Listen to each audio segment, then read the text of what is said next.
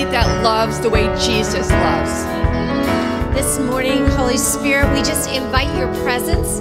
We thank you, God, that you want to meet with us more than we even want to have you come here, Lord. So we say yes to all that you're doing. And this week, God gave me the word breakthrough, that he is the breakthrough God.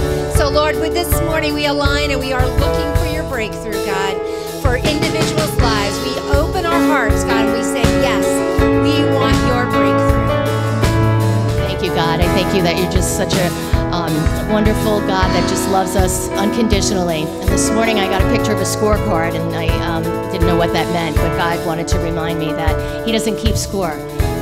He already knows the outcome. This is the day the Lord's made. We will rejoice and be glad in it. And today, Lord, we rejoice over those things that you're doing in our church in Stratford and South Jersey. We thank you, Lord, for the pouring out of your Spirit that we know that you're doing. We thank you, Lord, for the things that we know you're going to do.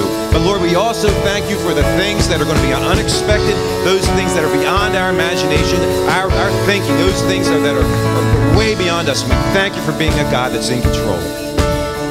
I declare that today is a day of victory. The Lord is making a way in your wilderness. He is doing a new thing. I just declare abundance over Stratford and South Jersey. Abundance of whatever you want. Joy, faith, hope, but especially love. This morning, Lord, we want to repent of those times we have made you too small, that we have looked at our problems and thought, that is too much for our God. So, Father, we repent. We repent of those times we think that it's on us to make a way. Father, there are times when you want to partner with us and we work alongside you, but there are times, Lord, when you want us to get out of the way so that you can move. So this morning, Lord, we're getting out of the way and we're letting you move. Lord, come and do today what only you can do. While reading Ephesians 5:10, I came to a vivid understanding that I want to pray for our family, that we learn to do what is pleasing to the Father, and that our lifestyle is an example that is acceptable to him. I had an experience this week where the road was blocked. We were trying to drive to school, and there were several things that were blocking the way. And in the midst of that, I'm just saying out loud, oh, Jesus, you've got to make a way. God, you've got to get us there. You've got to make a way. And I couldn't see, and so I'm turning right because the road is totally blocked.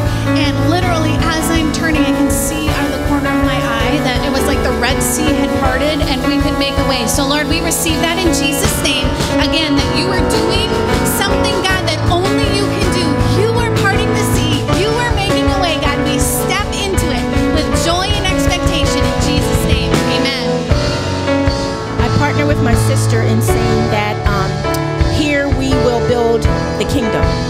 So I declare that all the words it is that we say, all of the things it is that we do, all of the things it is that we write, everywhere it is that we go, is with the attention of building your kingdom, God's kingdom, and not our own, in Jesus' name. I just declare that today that we're going to be fed an amazing, amazing word, and that we're going to leave here changed forever. I declare that the Father's plans for us cannot be thwarted, that there is nothing that can stand between us and him, that we will hear his voice and we will follow. I declare this morning a hunger to know God in a way that they never have before, Lord, to rise up in this community, God.